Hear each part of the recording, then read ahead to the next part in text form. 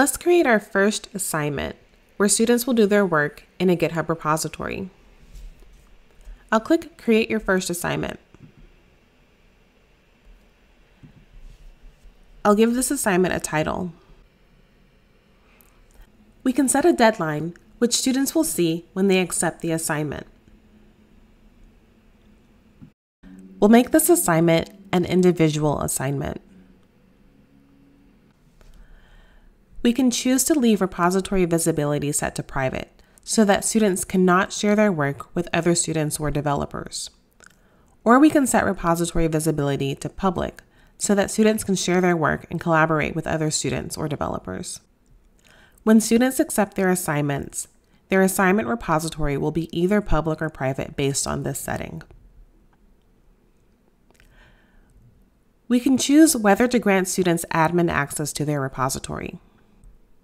If students will need to add their own CI tools or add other collaborators or make settings changes in their repositories, we will want to grant them admin access to their repositories. If we don't want students making any accidental settings changes, then we will not check to grant admin access to their repository. I'll leave this box unchecked for now.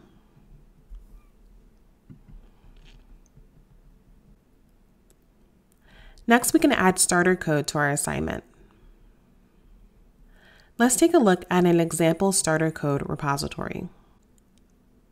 In this repository, we have a simple Node application. In the README for the repository, we can see that the assignment is to return a string that will make the test pass.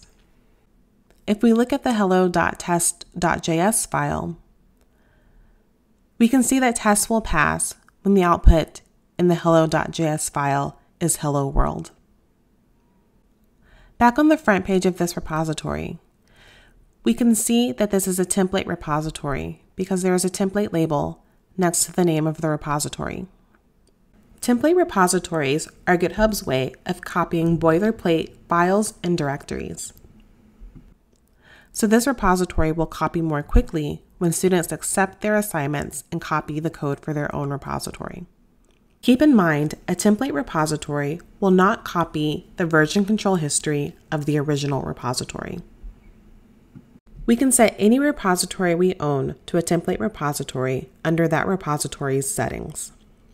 Back in GitHub Classroom, we'll click Select a Repository, and as we type in the name of our Education Auto Grading Example Node repository, it should show up in the list below.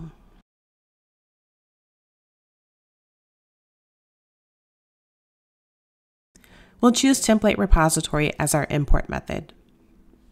If we're using a repository where we don't have access to change the settings, or if we want to copy over the version control history, we can use Source Importer.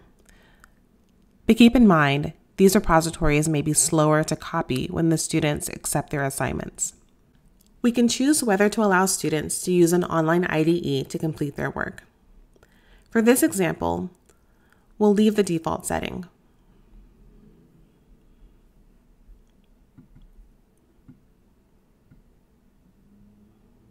Here we can add our auto grading test.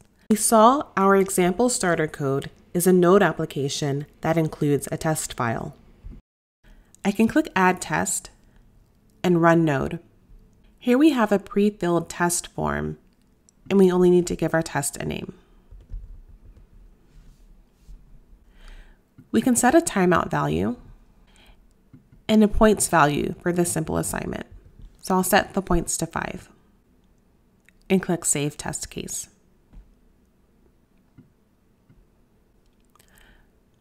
We can add another test using Run command. So if the language we're using in our starter code is not listed here, Run command will give us a blank test form that we can complete. I can give this test a name.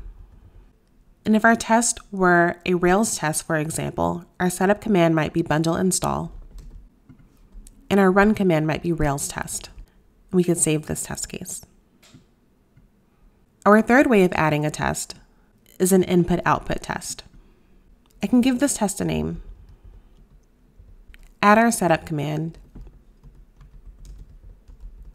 and a run command.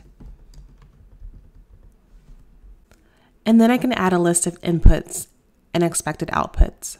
If I input my name, Aurelia, the expected output would be hello, Aurelia. Or if I input lowercase world, the expected output would be hello, lowercase world. We can add a corresponding list of inputs and outputs, and then we can decide how to compare them. With an included comparison, I'm looking for the output anywhere within what is returned from running the application. With an exact output, I'm looking for exactly hello Aurelia or exactly hello world to be output. Or I can use a regular expression to describe the output that I'm looking for.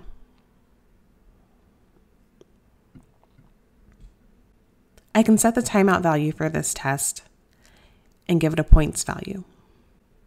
I'll save this test case. Let's revisit our first test. Here I set the timeout value to 5. That's because I know our test should take approximately 30 seconds to run, so I don't need to set the timeout for much higher than that. I also want to consider that a student might write an infinite loop that would cause a test to run forever, so I want to limit the amount of time a test will run. My auto-grading test will run against my monthly allocation of GitHub Actions minutes. Teachers who are approved for GitHub Education benefits receive extra Actions minutes on their organizations by upgrading their organizations to the GitHub Team Plan. You can automatically upgrade your organization for free from the GitHub Teacher Toolbox. Education benefits are not required to use GitHub Classroom, but it may be useful to have the extra Actions minutes.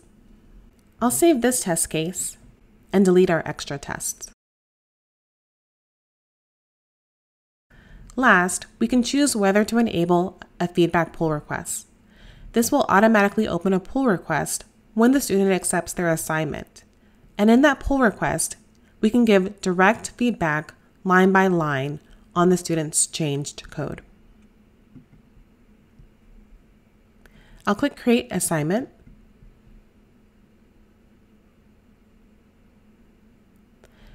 We see that our assignment is ready, and we have a URL that we can copy and share with our students.